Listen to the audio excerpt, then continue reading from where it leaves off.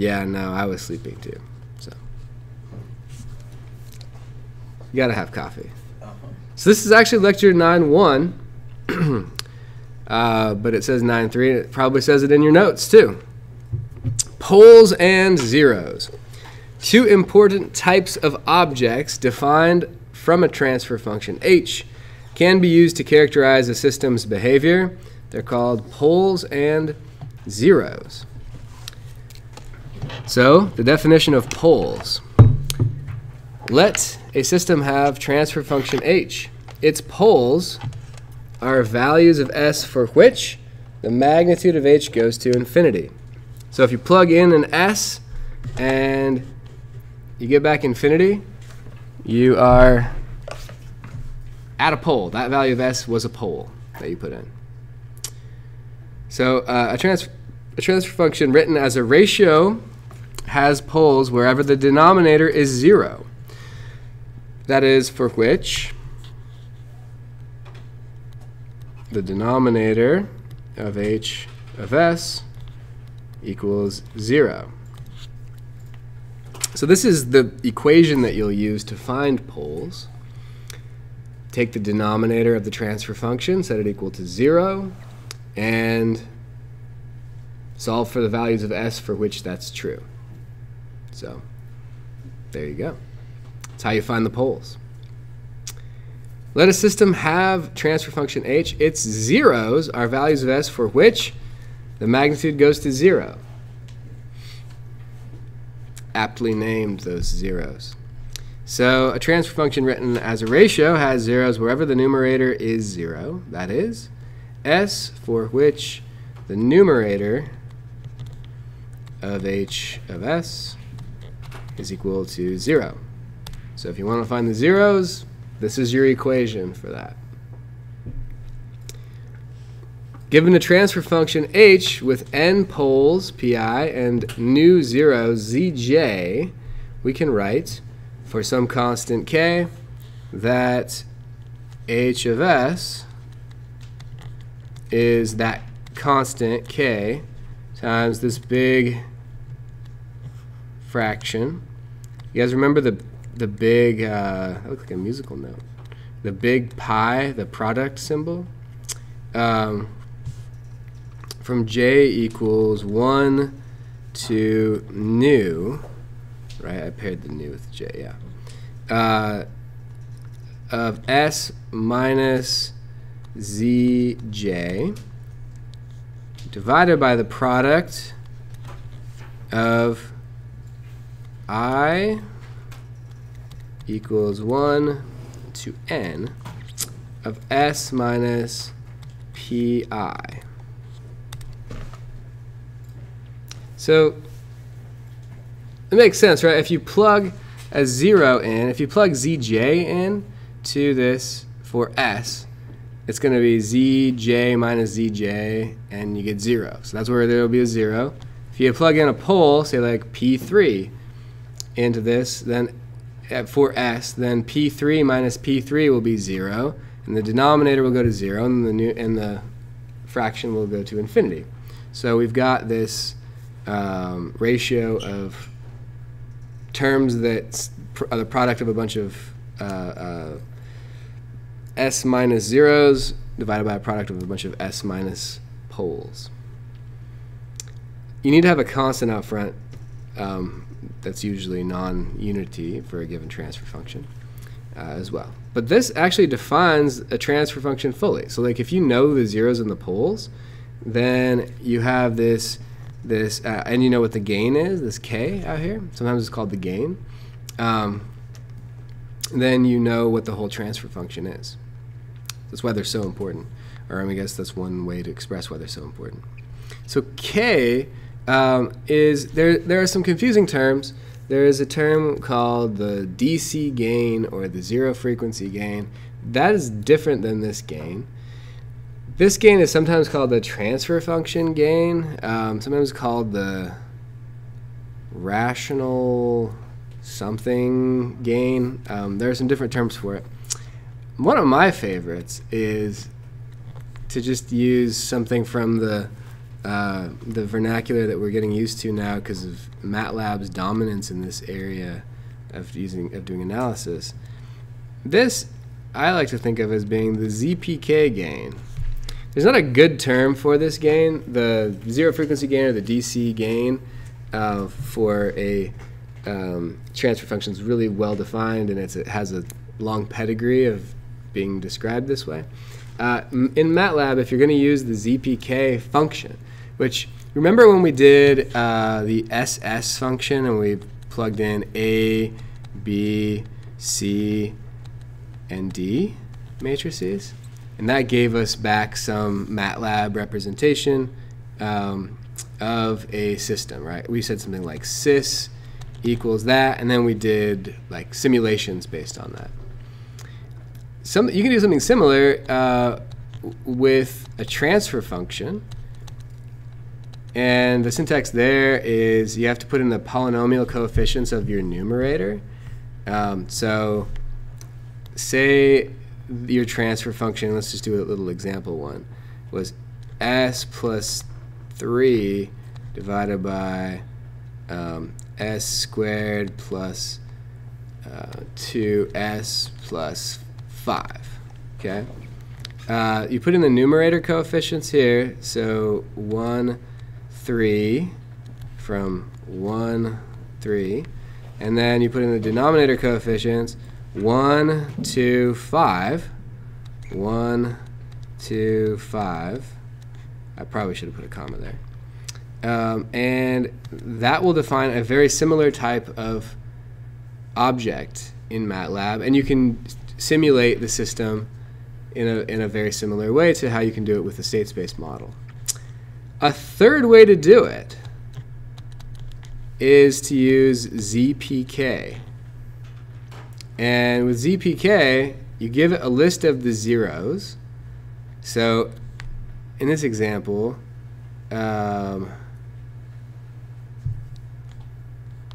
let's edit this example.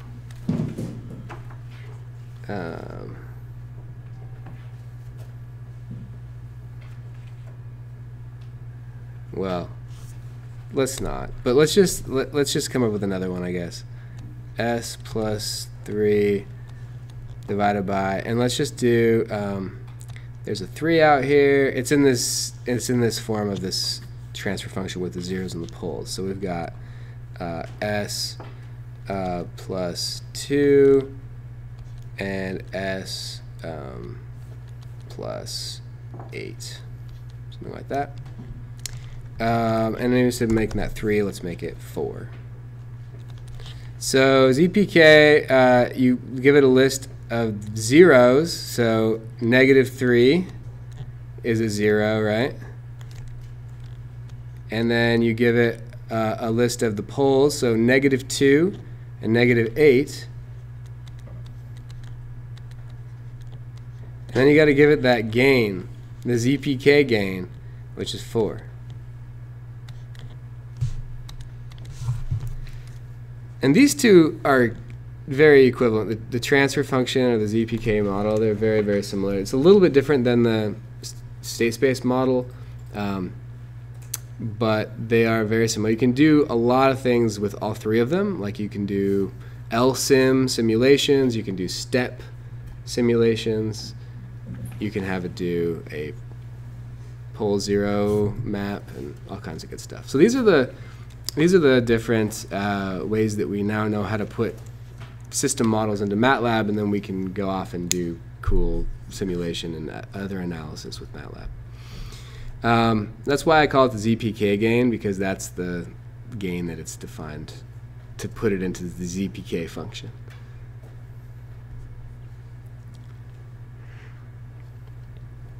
All right.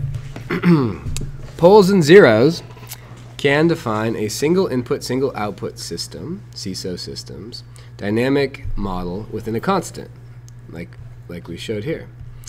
Recall that even for multiple input, multiple output state space models, the denominator of every transfer function is the corresponding system's characteristic equation. the roots of which dominate the system's response and are equal to its eigenvalues. Wow, there's a lot of equivalencies there. So it is now time to observe a crucial identity. So remember back in chapter 8? A preceding chapter to this, we identified that the eigenvalues of a system are equal to the roots of the characteristic equation. Well, turns out that the poles are equal to the eigenvalues or equal to the roots of the characteristic equation. So the poles that we discussed up here are, this equation is going to give us the poles. It's also going to give us the eigenvalues if we had a state space representation of the same system.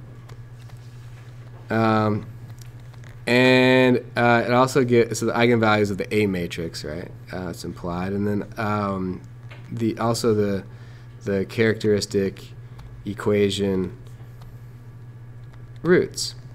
All of them come down to this same expression, okay? The same equality where you have to find the roots of this characteristic equation. So therefore, everything we know about a system's eigenvalues and characteristic equation roots is true for a system's poles. This includes that they characterize the system's response, especially its free response, and its stability. So we are able to copy and paste everything we know about eigenvalues, and we copied and pasted everything we knew about eigenvalues from everything we learned about roots of the characteristic equation. So we've got 3 different ways of finding the same quantities. So we've had the different system representations. The IO-ODE representation, this gave us the roots of the characteristic equation, right?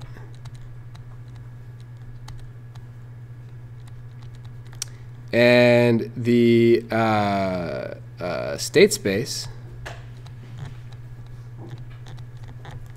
model gave us the eigenvalues of the A matrix. And now the transfer function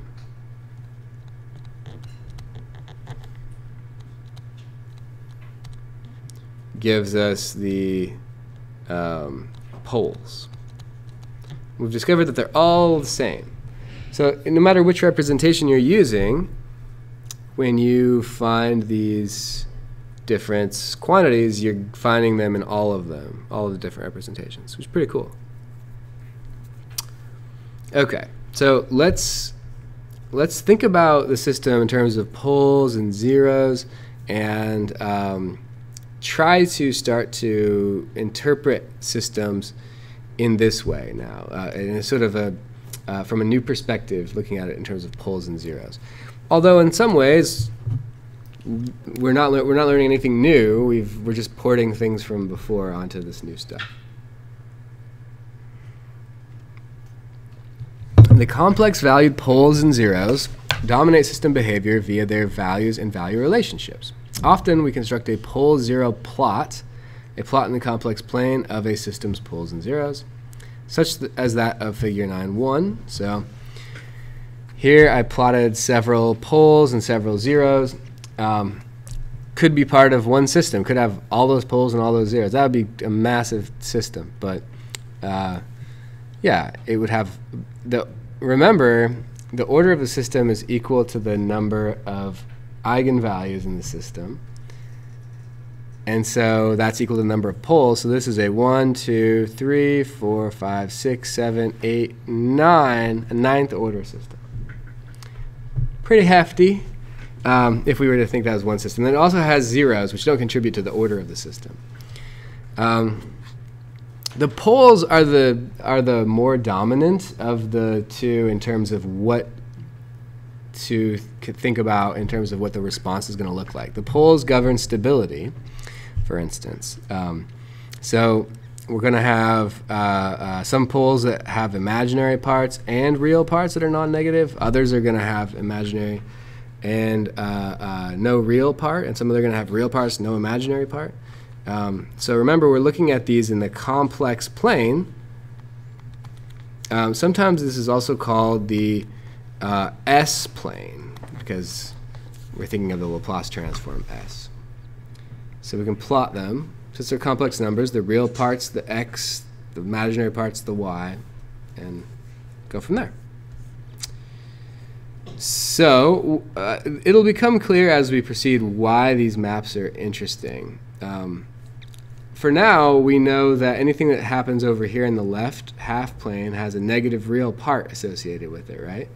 Everything in the right half plane has a positive real part associated with it, and everything on the imaginary axis has 0 real part associated with it. So we're going to have some stability understanding based on the pole 0 plot. There are some other things that you can learn too.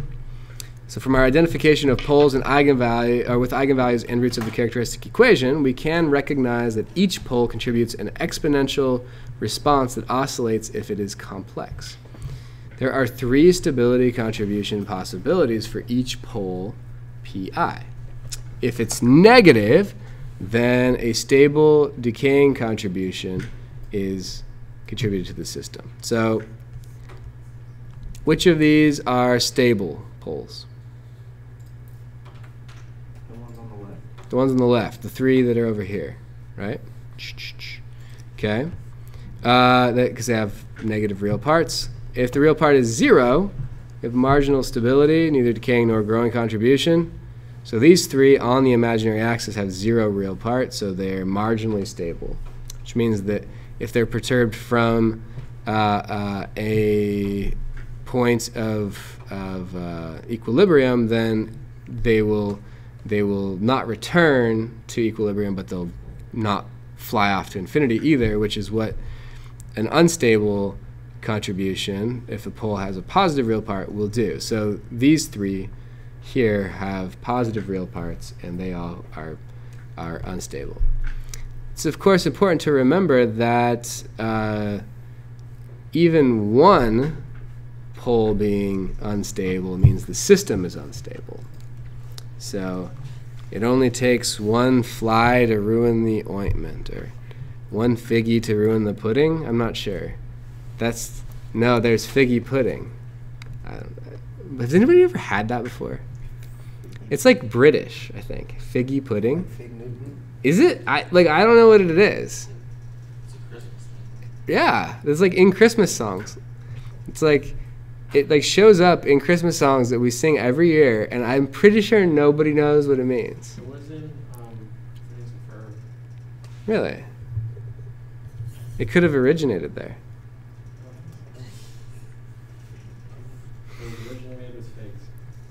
Really? Baked and steamed and I imagine it being like tapioca-like, and with like a nice like crust on it from baking it. It's from England from the 16th century. Yeah. I mean, supposedly the English don't make good food, so I don't know. Maybe It doesn't look right. maybe it sucks. I don't know. It looks like bread though. It's not like pudding. Really? Figgy pudding. I want some. Seems like a good day for figgy pudding. Yeah. Isn't it? That looks really bad. Not sold? This is a fancy one, but it's still. I don't know if you can see it. It doesn't look wrapped in like a cup measure. Yeah, that looks like very figgy. Like, I was hoping it was more of a hint of fig. It looks like it has raisins in it. Yeah. It's getting worse. Obviously not good. I mean, I don't dislike raisins, but like figs are already pretty raisiny. You add raisins to it, it'll just be like, that's a lot. That's a lot going on there. Okay, great. So these different contributions are explored in this figure. So this is an interesting figure to which I recommend you return every once in a while to get to keep this in your memory, because it's going to help. It's going to help you when you are designing systems and when you're analyzing systems to see what they do. So they're kind of the pole location contribution. You can think of it as the real axis contributing stability considerations. Okay, so the main thing that the real axis is doing is that the real part of the pole is telling you, is this stable or not, right? Is it in the left half plane, so it's negative real part, so it's stable, or is it unstable, or is it marginally stable? That's the first thing. But notice that so what these little boxes are these little inlays of free responses, where we start off at some initial condition, and we let the systems go, and we see what the response looks like. So one thing that you'll notice is, the oscillation is very obvious, but we'll come back to the oscillation in a moment. You'll notice that out here, the decay happens pretty quickly, okay? Whereas here it's a little slower, and then here it's slower, and then if you get all the way to the axis, which that one is, there's no decay at all, okay? And then if you go to the other side of it, you have a decay that grows, and that one's more slow. This one's faster, a decay that grows faster. So this is a faster growth exponential. This is a faster decay exponential. In between, they're slower, okay? So this real axis governs that. So that's actually why a stable pole that's way to the left has a very negative real part. Out here, we'll often ignore these. We'll say if a system's got this is like fifth order system, but 3 of the poles are way out here and 2 of them are in here, we'll often say, well, it's going to pretty much behave like a second order system because these poles that are way out here, they decay very rapidly. So we don't have to, they don't stick around long enough to have much contribution. So that's when the concept of dominant poles will come in. So we're going to revisit that and we get to the controls part of the class. But I want to start to get us thinking like that now. The real axis is governing the speed at which the response is decaying to its new value, and it also, or never coming back, and how fast it goes off to infinity, and stability. The imaginary axis is all about oscillations. So if you have a complex pole here, you're going to get an oscillation that occurs, even though it gets damped out pretty quickly. Now, that oscillation is not going to be there when you're on the real axis. Okay, so if you have a pole on the real axis, this is just going to have a nice real decay to 0. So off the axis, so imaginary part's non-zero, we're gonna get an oscillation. If it's on the axis, we won't. And once you get in here, you see, okay, there are a lot of oscillations happening. Here you get oscillation that's happening, and it's never damping. Now, what's interesting about this is as you move up the axis, you can kind of see this here. As you move up the axis, this frequency is smaller than this frequency. This is a higher frequency signal, right? So if you were to take this pole and you move it up the axis, imaginary axis away, it still oscillates without decay, but it just has a different frequency at which it oscillates. And yeah. So it increases as it goes up? Increases the frequency as it goes up. Yeah.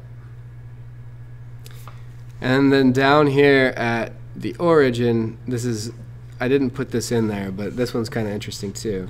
It's a very unique point, but if you start this at an initial condition, it just stays wherever it is.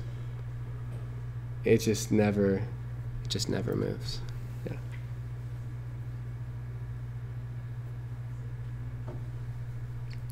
Everywhere else on the imaginary axis, they'll oscillate forever. But if you're on the origin, there's 0 frequency and it just stays steady. Okay, very good. And where were we? Okay, yeah. Okay, I already mentioned that. And oh, something that we might not have noticed but is the case, and I don't go into a proof of it, but every time a pole or a zero wanders off the real axis, and there's an imaginary part that's non-zero, that is going to have a reflected pair on the other side. So there's always symmetry about the real axis. There's a mirror image of it. So every complex pole and every complex zero shows up as a pair. Okay, complex conjugate pair, and that just is due to, I mean, the polynomial equations that we solve to find the poles mathematically are required to have pairs show up. There's no way we can get any asymmetrical asymmetricness about the real axis. I don't know what the correct adjective is.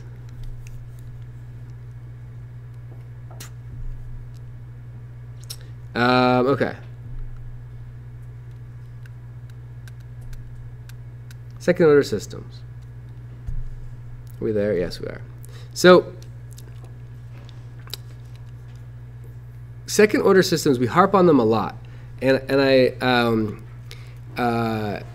I don't want you to imagine that most systems are second order or something like that. But given what we just argued a moment ago, if you have a higher order system, we can often approximate it as being a lower order system because it has dominant poles that are down here and the other poles are way out here. It also will be convenient because second order systems are kind of maybe some of the last solutions that are easy to work with analytically, as they just get more and more messy as you go up in order. So we can solve for them, but they don't look as nice. So we learn a lot from second order systems while we're here. And remember that second order systems responses are characterized by a damping ratio, zeta, and a natural frequency, omega n. These parameters have clear, complex, plane, geometric interpretations as shown in the figure. So you can almost think of this as being like polar coordinates. So the lines of constant frequency are actually circles about the origin. So the radius of the circle is the natural frequency. So if you have a pole that lies, a complex conjugate pole pair, remember they have to show up in pairs. So I'm only showing the top half, but if there's one up there, there's got to be one down here too, right? But I'm just showing this one quadrant. If you've got a pole on in this location, then actually the distance from the origin to that pole is the natural frequency if it's a second order system. Which is, so it's like the radius is the radial coordinate is the natural frequency. And you can kind of say that the damping ratio is the angular coordinate, except that it's very nonlinear, the relationship. So theta, the angle here, is the arc cosine of zeta. So it's not linear. But when zeta is equal to 0, as we know, we get oscillation without damping. And as you increase damping, we're going to go, if you wanted to increase damping but keep the natural frequency the same, we would go along this arc. And that's what we're describing here. If you keep going along the arc, the damping is going to increase, but the frequency will stay the same. So this oscillation that we see in all of these locations along the circle, that frequency stays the same, but we're I guess, moving along and damping out faster and faster, right? So we get down here, finally, we have zeta equals 1, and we've got critical damping, right? Remember we called that critical damping before. Oscillation stops at that point. And we then have real poles on the axis, which just decay simply and they don't oscillate. So that's zeta greater than 1 or overdamped. So this is so what we've called this before is underdamped. So underdamped.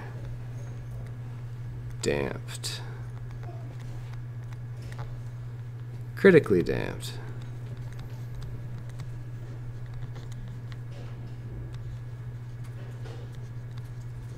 And then overdamped.